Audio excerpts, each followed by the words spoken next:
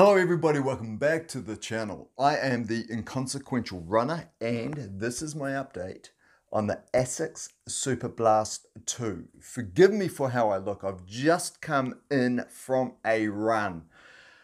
Usually I prep my videos a little bit better than this, but because this shoe is so good, let's get to the crunch right off the bat. Because it's so good, I thought I'd just shoot this video hot from the run. And it's a little bit wet outside, a little bit of rain. So I was able to test the grip. Okay, let's start not with the specs. There's heaps of other videos that will cover the specs for the shoe, which will be released tomorrow.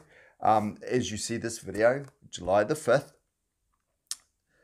So there's a lot of other videos that cover the specs and the foams and all of that. I'll do that high level, but let's get into the real core stuff. The questions you want answered, especially if you have bought the Superblast 1 and you're thinking about the Superblast 2, or you missed out on the Superblast 1, because by and large it sold out worldwide. It became very hard to get very quickly, and whether you should get into the Superblast 2. And we'll work our way backwards from that. So let's start with the big stuff first. No running shots, no filler. Let's get into it right now. Here we go. This is the big question. If you are Superblast 1 lover, you love that shoe, and I do, massive fan, will you love the Superblast 2? Yes, you will. It is a fantastic shoe. This shoe is even a step up on the Superblast 1. This shoe, the reason why it's so good, there's a number of reasons. First reason, it is a shoe rotation killer. If I was to only have one shoe that I could choose, and that would just be my shoe, that would have been the Superblast 1. Then this came along. Superblast 2 is now my number one shoe. So out of all the shoes I've ever used in my whole life, and we're talking plus 100 pair of shoes, or 100 plus, maybe I word it that way. These two, Superblasts, take the top 2 ranking points. Just brilliant shoe. Okay, so what's the point of difference between this and the Superblast 1 in terms of feel? Firstly, out of the box, it feels better. Now, that's not important to me.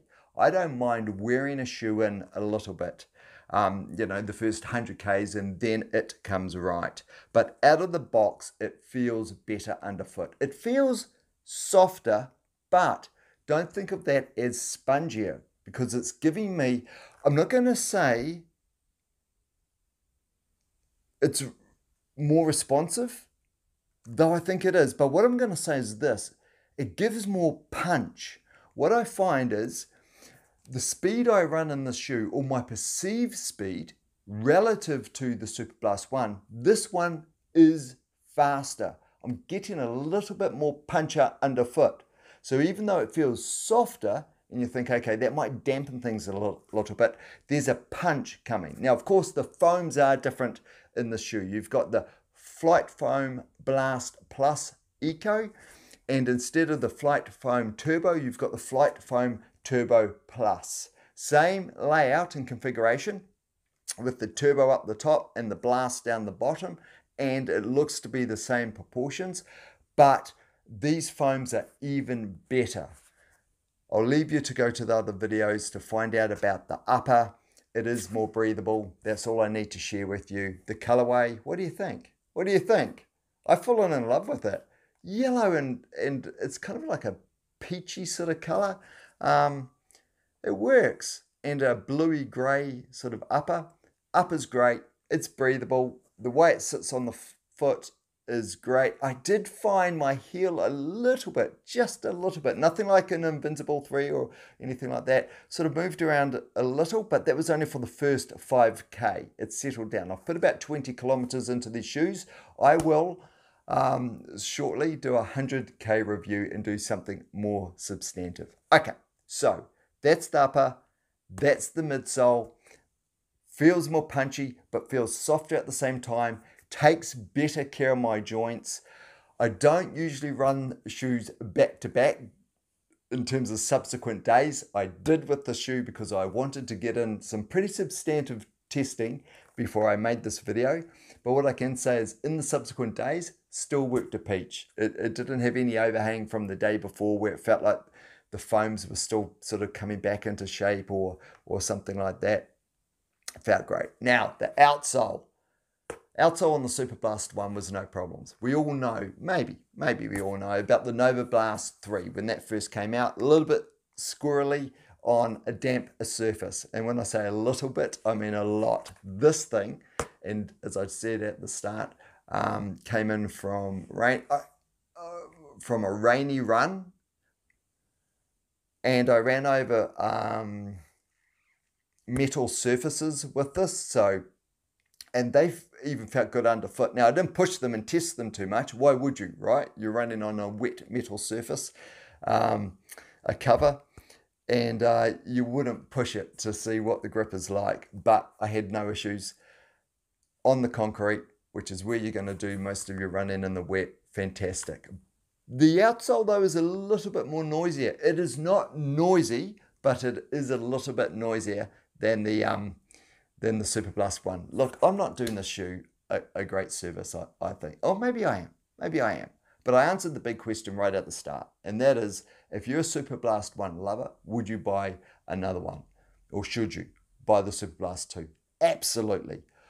I've got 600 kilometers in my Superblast 1. I will still use that. It's got heaps to go. I'm expecting a long life out of this one too. These two shoes, as I say, are going to be rotation killers. Outside of these, maybe I take the Nimbus out if my legs feel really soft and I want to make sure that I'm running really slow, because these get me moving along a little bit faster than I should be actually. Part of that's probably excitement, but something like your Nike Invincible or your Nimbus, Asics Nimbus, for those of you that are into the Triumph, that sort of thing for your really easy runs where you just want to keep it slow and let your legs recover, great. Anything from the next level up in terms of just your daily run, all the way through to tempo, this sort of thing, perfect. And as I said in my Superblast 1 video, if I turned up on race day and I forgot my race shoes and I had this, I would be fine. I wouldn't quibble about it. Hasn't got a plate in it, doesn't need a plate for the type of shoe it is. What else can I tell you? If you've got any questions, throw them in the comments below. This thing is an absolute winner. It felt so good to run in. It was the true definition of fun. It's a great shoe. I'm really well done. Asics, you nailed it with the Superblast 1. The Superblast 2 is even better. And let me leave you with this thought.